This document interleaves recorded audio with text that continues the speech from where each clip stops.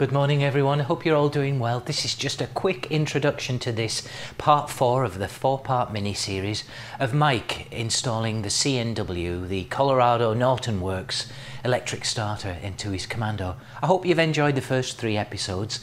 This final episode is more of a kind of a first impressions video by Mike, and we'll also have a Zoom call as well, during which Mike and Mike's brother Dave and I ask him questions on what he thinks about this great starter motor. So I hope you enjoy it, and I'll speak to you again soon. Okay, see ya.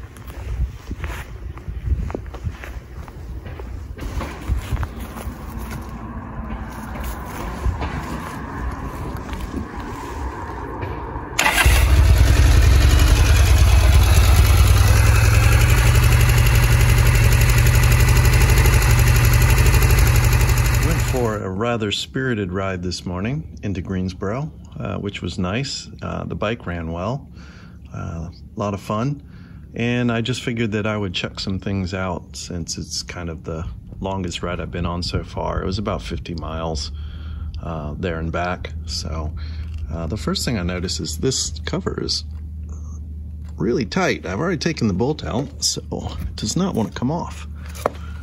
So I'll just use something a little non-damaging to kind of help that along. And you can see all of that blue material, which the notes say is coming off of the inside of the belt. Nothing to worry about, just something to blow out. So I will do that.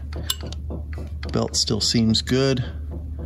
Everything seems tight. I will be double checking these things again, probably pretty regularly for a little while until I've got some serious mileage on them. One of the comments on the video was wanting to look at how I've run the wires, and frankly, I'm kind of embarrassed by this, so please don't be too critical. I have started to label things. I do like to label them just so that I don't forget. And I've got some negative labels for the negative side. But what we've got, this is my charger lead. This is the power from the switch. Goes to battery positive. Reds on my setup are now grounds, so that goes there, and I'll get a label on that in a minute. This is the cable that's part of the starter kit that runs down to the inside of the new primary chain case. So you can see it right there, next to the alternator wires. So that's the one that runs to ground, goes to negative for my setup. This is the battery positive wire that runs to the starter, and it's long enough so that it loops down underneath the battery tray, in between the plates over the transmission, and down to the connection on the starter. So there's plenty of wire there. I'm able to kind of loop it around nicely. And then there's, this is my headlight relay wire. So I have relays in the headlight so that I actually can see the light, and it runs up through the harness as well now. So this, I've already mentioned, is from the power from the switch, or to the switch. This is the part of the starter kit that is powering the relay that gets tripped by the handlebar switch, so that it actually causes it to start. So like I said, I'm kind of embarrassed by this mess, but there it is. Hey Mike, hey Dave, how are you? Good. Good. How are you? Good, very well, thanks. What's the weather like over in North Carolina today? Ice storms. It's all melting now, though. Oh yeah. We had a little bit of snow here in Oregon, in Portland area, but we had the big thaw earlier this week. It's all gone now, thankfully. So thanks for your time, Mike, and thanks very much for taking the time and the effort to record the videos of you installing the CNW starter motor on your bike. And I'm amazed that you were able to do all that one-handed, actually. Yeah, that was challenging. I mean, I guess the downside of doing it one-handed like that is all I'm doing is holding the camera and talking. There's not a whole lot happening during the video recording, except in a couple of instances. Although I would say it really didn't take that much longer. It probably took longer to do the recording than to actually do the install. Yes. So. Yes, for sure. I find that, a little 5-minute fix literally takes, 5 hours with all the... You did a really nice job though, Mike. It was very nice and clean and clear, and I enjoyed watching it as we were editing it, so thank you very much. Well, good. Thank you. Do you mind if I ask you a few questions then, Mike? No, please do. Great. Well, you're probably younger than about 99.9% of the guys, including myself, that has a Norton Commando, with all our ailments and leg problems and hip problems. So why did you choose to get an electric start on your bike? Well, I recently sold a couple Moto Guzzi's, so I had a little bit of money to spend. And I started thinking about what I would want my Norton to be like, considering it's still my favorite bike by far. But what is going to make it even better to me? So I bought some suspension upgrades and did a few other little things. And then as I started thinking about it, I got rid of 2 bikes that had electric starts. And I thought, well, there's 2 options out on the marketplace for electric starts for Nortons. And now's probably the time. They're not small investments to add to your Norton, and flush with cash from the Moto Guzzi. I just thought it was a good opportunity to do it. The other thing that kind of bothers me about things like that, well, I don't know if bothers is a good term, but I think the last decade has kind of been the golden age of British motorcycling. Crazy to think about 30 years after it really kind of went out of business, but there's so much good aftermarket stuff. I think part supply is better today than it was in the 90s for sure. And you have these great companies like Colorado Norton Works and Andover Norton and others that are making brand new stuff for our bikes that are now 50 plus years old. But I started thinking, how much longer is that going to be the case? So am I going to be able to buy a brand new electric starter in 10 years when I maybe really need it? Maybe not. So I just thought it was a good time to do it.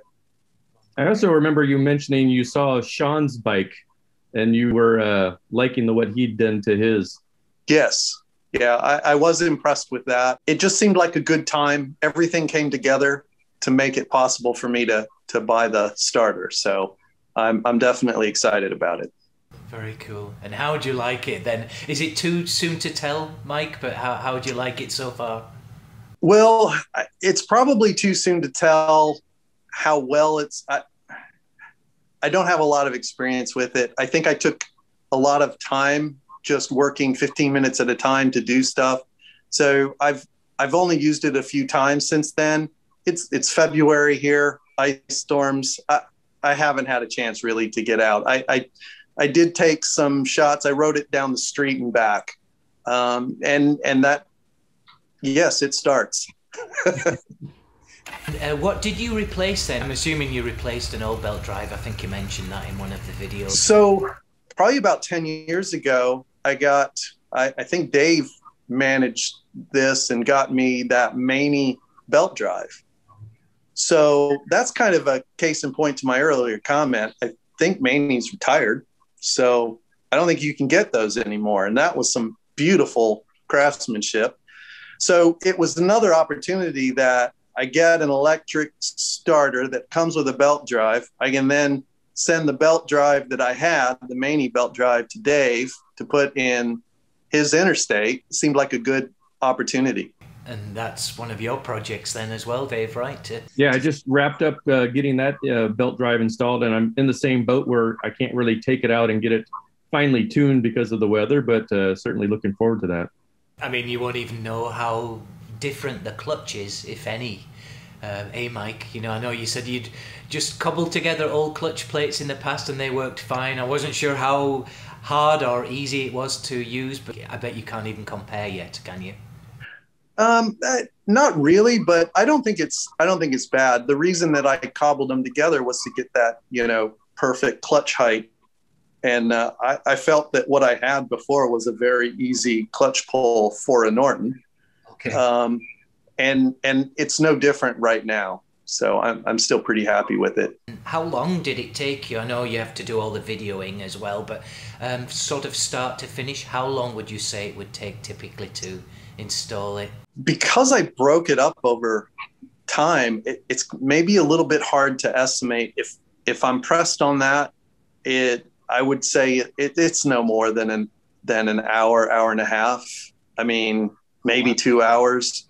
If something, it's all right. Okay. But then I could take the primary off in about 20. Yeah. So, you know, I've done that for the last 20 some years.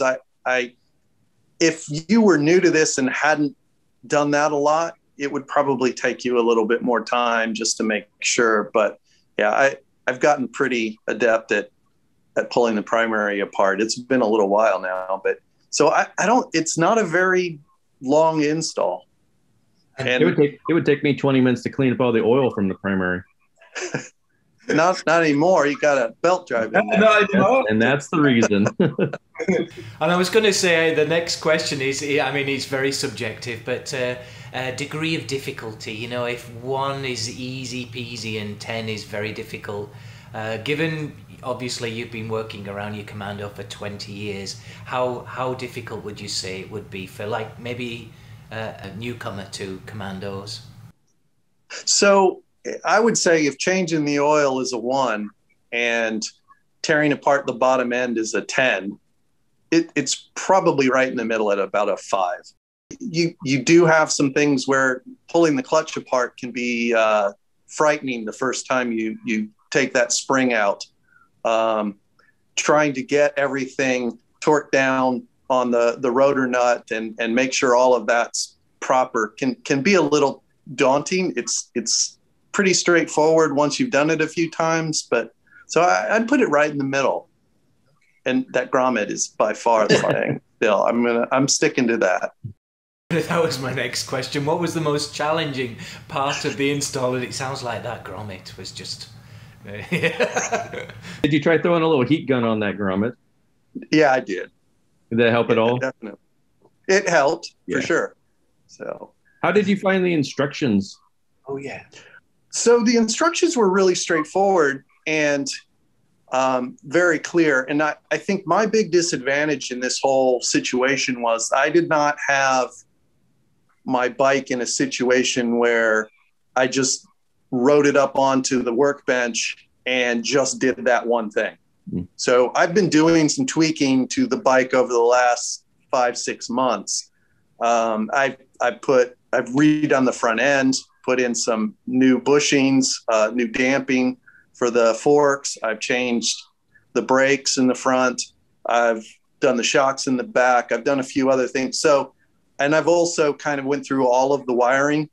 And so I kind of had to juggle problems that I had made myself in doing this. And if I was just going from it's a functioning bike to let's put a starter on there, it'd be a lot more straightforward. So I actually had changed to negative ground right before this. So again, that's one of those things where, you know, you have to make sure you did that change properly. And if you hadn't been messing around with that, just adding a relay and a couple connections to the battery and running a wire for the starter switch to the handlebars, that's pretty straightforward. And the instructions are very clear on how that is done. So again, that's kind of why I skipped around a bit. Like I I didn't really follow everything completely because I kind of had in my head, I'd read through the instructions, which are very detailed and very clear and made a lot of sense. And then I just kind of worked on the pieces that I knew kind of came next for my setup. Did the instructions cover both positive and negative ground? Yes. Okay. Okay. Yeah. Any other modifications that it accounted for in the instructions that were common modifications that were relevant at all, or is that the only one anybody has to worry about?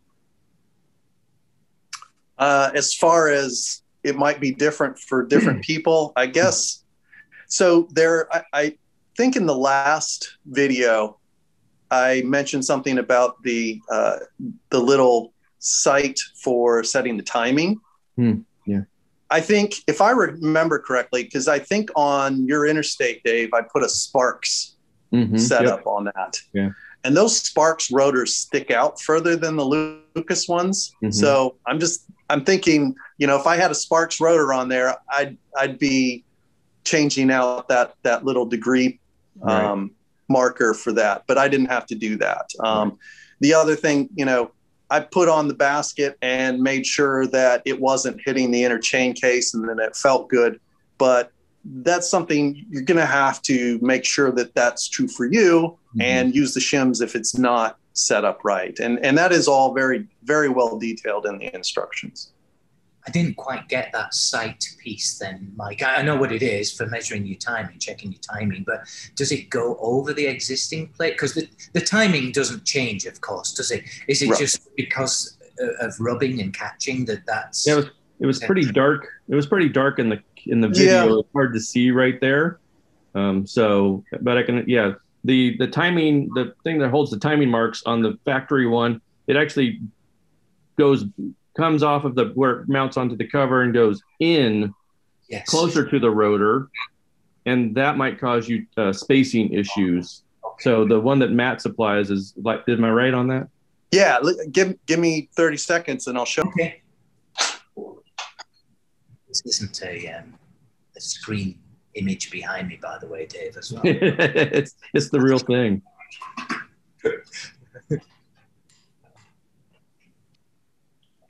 Okay, so this is a good case in point, and maybe I'll be updating this in a second too. Do you see that? Yeah. Is it rubbing? Hey, it is right there. Oh. So when I was turning it over, I didn't hear it and hadn't seen it, but it has touched just a little bit right there. Okay. So you see this step, and the one that's provided with the kit is completely flat. So it basically moves it away, 2 millimeters or so. Okay. So there's a job to do. Are they screws, Mike, or are they rivets? I couldn't quite make them out. They're little rivets, and it has provided some new ones for putting the new ones in. They're the twist rivets similar to like a Triumph patent plate. I think it's the same as the plate on the frame too. It uses the same kind of brass rivet. So so that's something I'll just have to take a look at. I'll either bend that one in a little bit or I'll just swap it out. It's not making much contact. Basically, anybody who's ever replaced maybe like the counter shaft sprocket would be perfectly fine at kind of putting this together. Is that, if you can get that far into your bike? You mean the main gearbox? The front engine sprocket. If you've never been into your bike that far, then you probably shouldn't have much problem doing this one. No, I completely agree. And in all seriousness, using a puller to get that off is usually the most difficult part of the job. If you have the right puller, it's not a problem. There was this weird knocking sound through one of your videos. Then I thought your AC was about to blow up. What was that? Did you even notice it, Mike? I barely notice it anymore, but if you see the refrigerator, that's my beer fridge, and it's dying. Oh, don't let that happen. Put more of your money into that. Make sure you save your beer fridge, whatever you do. Oh, okay. And then the big question I think that we all have to ask more than anything about the starter is, what's with the penguin? what's the penguin? So that is my oil tank vent catch bottle. Oh, okay. And So, then you know, where the pipe goes. yes. So the overflow pipe, I just kind of cut a hole in the back of Mr. Penguin and ran it into there with a little sponge to kind of catch it. Okay. That was a penguin that my youngest daughter had when she was little, and it stopped squeaking, kind of like Toy Story. I don't know if you remember that part, the penguin that was asthmatic. That's why. So she gave that to me a long time ago, and I've had it in the garage here. So I just kind of grabbed it and cut a hole in his head. And now he's got another life. Nice. So on a stock bike, that oil breather hose goes to the airbox usually. Right. That's yeah. It would, and I've never had that airbox installed. Yeah, my 750, I have it onto the airbox, and I don't know where it is on the 850 where it goes. Yeah, on mine Apparently I need to pay more. I can tell you where it goes on the 850. It goes down in between the engine cradle. And it wets the rear tire? Yeah. Well, it lubricates it. There you go. Got to keep that rubber nice and soft. Well, I think, I mean, it's obviously still too soon to tell, but I get the impression it's really going to improve or help with the overall riding and starting experience as well. I've got other friends, we've got friends, right, that have got the electric starters, and it's amazing, you know, you just get up to the bike, push the button, and you're away. And so yeah, it'll be terrific. Although my bike obviously starts pretty easy as with a Kickstarter too, which brings, I think, Mike, there was the other question about, are you gonna take the Kickstarter off or not? You don't have it on there. I don't see it on there now. We're just wondering if it's going to go back on. At this time, I'm going to say no, but we'll see. Are you gonna take that and cut that kickstart shaft off? Well, that's what I was thinking. In order to cover that hole, you'd have to cut it, but it's not really important out at that point. So if you do that, then I would just make an aluminum plug on a lathe and just put it in. Don't try to weld it on there or anything. Just make it like an inspection cap there. Well, that was just a future idea. Yeah. Okay. I thought you could just put a cap on it and polish it, you know, whatever. It looks quite neat. And then it's always there to retrofit. Well, the shaft sticks out still until you cut the shaft off. Oh, yeah. I mean, I wouldn't cut the shaft myself. But are you thinking about doing that, though, Mike? I'm thinking about it. We'll see. Okay. Maybe a follow. That's commitment. One of the things that people comment a lot about this starter is that it doesn't work with the stock, the ham-shaped airbox. And what does the instructions or what does CNW say about that, other than you need to buy a different air filter? And in your case, you didn't need to, but what was the comment in the instructions around that? That's pretty much what the instructions say, is that you need to get a different kind of air filter. I have a K&N air filter for the twin carbs.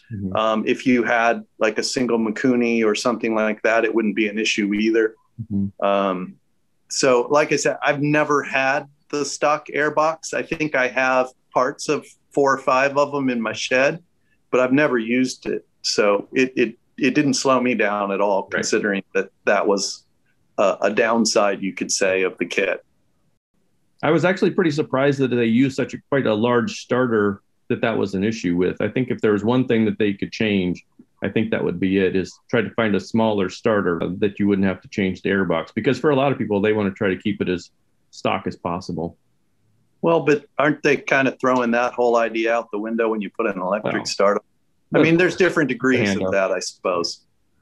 The other question is now that you've done this, what other big projects do you have planned for that bike? Well, I think this is pretty much the last one. I did Lansdowne dampers for the front, which I haven't had a chance to experience either. I can tell that by pushing it around the garage, that it makes a difference. Mm. I think when I first put it together and put oil in it, and the damping was screwed all the way down, you couldn't compress the forks. Mm. It was like, okay, this is something. So then you adjust it all the way out, and they're super soft. So, you know, I'm very impressed with that kit. I also did the fork bushings, which I'm really happy with. I've always had on these front forks, and with these new fork bushings from New York City Norton. So that Constantino bushing kit, love it. So it works as advertised. So that's good. Again, I haven't had a chance to really put it through its paces yet, but I'm hoping that it'll be different. It already has no noticeable stiction, whereas before I could compress the front forks while it's just sitting there and they wouldn't come back up. So, which isn't too unusual. And I know there's other ways you can kind of deal with that. And I've tried different combinations of the stock type bushings and so forth. There's things you can do, but this kit, perfect. So I'm hoping that with these changes from the suspension, the starter, it'll just make the bike more enjoyable. And I already can't ride it without a massive grin on my face. So I can't imagine how much better it's going to be, but it's got to be so much better. Perfect. All right. All right. See you guys. Nice weekend. Thanks. All Bye. right.